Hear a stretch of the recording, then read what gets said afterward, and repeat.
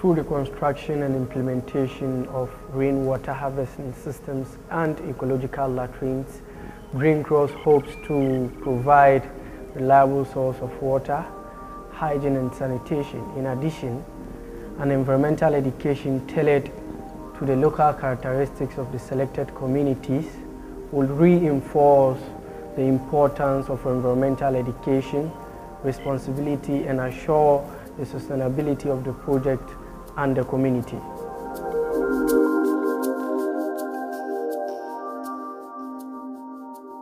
Before the advent of this project, our students and teachers have to go in the bush to defecate themselves.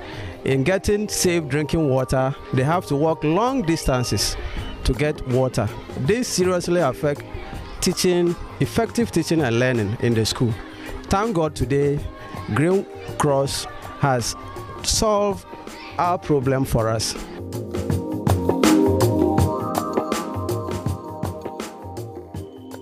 The support that Green Cross is giving to us will positively enhance our way of living in the environment. I am very happy that latrines are built for us. This will stop us from going to the bush to defecate. Thank you.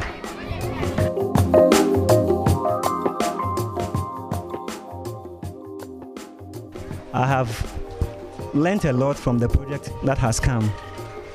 I have learned how to harvest rainwater for a very long time, especially the ecological latrine that has been a new technology in this environment has aided me in my learning, and this will assist me in my teaching.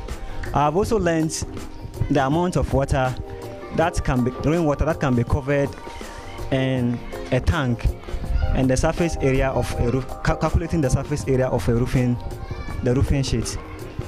Also, the latrine is a new technology that has come, which I have never seen. So this will aid me in teaching.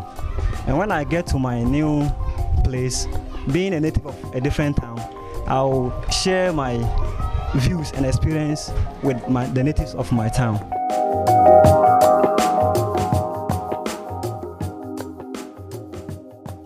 The good thing for me is that most of the time used outside in search of water will be now used in the classroom.